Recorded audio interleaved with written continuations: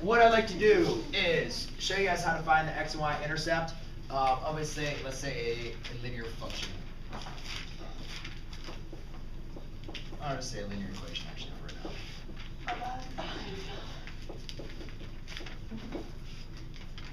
But these two are going to be functions in this equation to work on.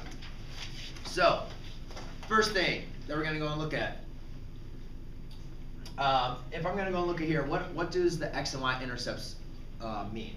Well, first of all, the first basic definition that you guys need to understand is when given a graph with an x and a y axis, or what we like to call like the coordinate plane, what you have is you have your y axis, which goes up and down, and your x axis, which goes left and right. So when we're saying intercept, what we want to ask is, where is that line, where is our graph going to actually intercept the graph? Just like a defensive back will intercept a pass, the pass is supposed to be going somewhere, the guy intercepts the pass to go ahead and catch it. So, does this line cross this y-intercept? And what you guys can say is, well, it crosses at 3. What equals 3? What is it that actually equals 3? Well, this is what we call the y value. The y value of this equals 3. So you can say y, we'll say, right here. So the y-intercept is when y equals 3, or as a coordinate point, we know that a coordinate point looks like this. X, comma, y, correct? You're going to plot your x point first, and you're going to plot your y point second. So if I wanted to write my y-intercept as a coordinate point, my x value is going to be 0, and my y value is going to be 3. Now, let's go ahead and say I want to find the x-intercept. Well, the x-intercept is where this graph crosses the x-axis, which is this line right here. So when I'm looking for the graph to cross the x-axis, what I need to next go ahead and do is I need to go and say, could you girls please move? Please move over to one of those seats, please.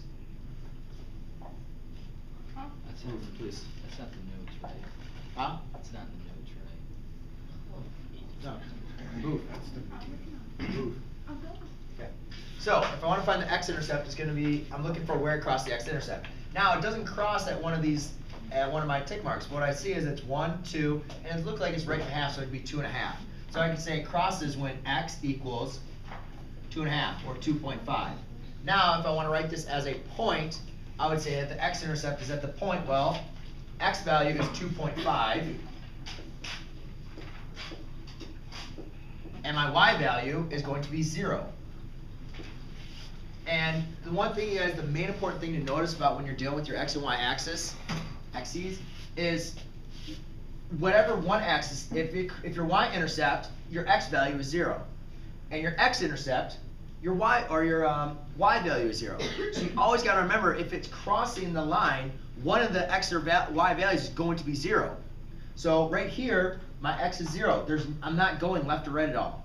And over here, where it crosses the x-axis, I'm not going up or down. It's on the line, so the value is 0. Does that make sense? Yeah. Yes. All right. Now, let's say I'm given a table. A lot of times you'll be given a table. And given a table, you're going to, again, have to go and define what is going to be the x and y intercept. Now, the table is going to make it a lot simpler. Because in here, I gave you guys what the two zeros are. When x equals 0, that's going to tell you what? That means my x value is 0, so that's going to tell me what my y-intercept is. So it's very simple. You can look at it and say, oh, well, x equals 0, so therefore my y-intercept is y equals -1. So for here, I just say y-intercept is going to be at 0, -1. Why do I know that? Because I know my x value is 0 at my y-intercept. So therefore, that's it.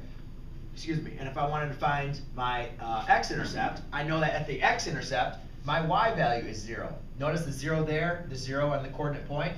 So therefore, my x-intercept is when y equals 0, which is 1/2.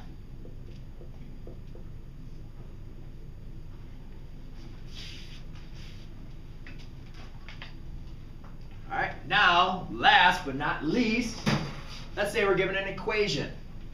And if given this equation, ax plus y equals 12, and I say find the x and y intercepts, You're gonna say, all right, Mr. McLogan, I kind of understand with the graph. It's just where it crosses the axis. That's easy. The table is really easy because whenever x is 0, that means I know what the y-intercept is. And whenever y is 0, I know what the x-intercept is. That makes sense. But now, what am I going to do with this equation? And I'm going to look at it. I'm going to say, all right, well, we have an equation, so we can plug numbers in. We can treat it as, we're going to talk about functions here in a second.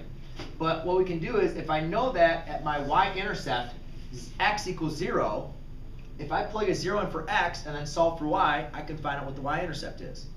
So what I'll do is I'll write y-intercept and x-intercept. The y-intercept, my x value is 0. So what I'm going to do is I'm going to plug in, like how we did evaluate at the beginning of the year, I'm going to plug a 0 in for x. And then for my x-intercept, I'm going to plug a 0 in for the y because I know that my y value is 0 at the x-intercept. So therefore, I'm going to do 8x plus 0 equals 12. So now, it's just simple math. 8 times 0 is obviously 0.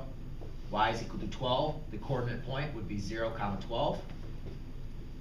For here, that's equals 0. I'm going to have to divide by, I'm going to have 8x equals 12, divide by 8, divide by 8, and you can go ahead and divide. You're going to get 4/3.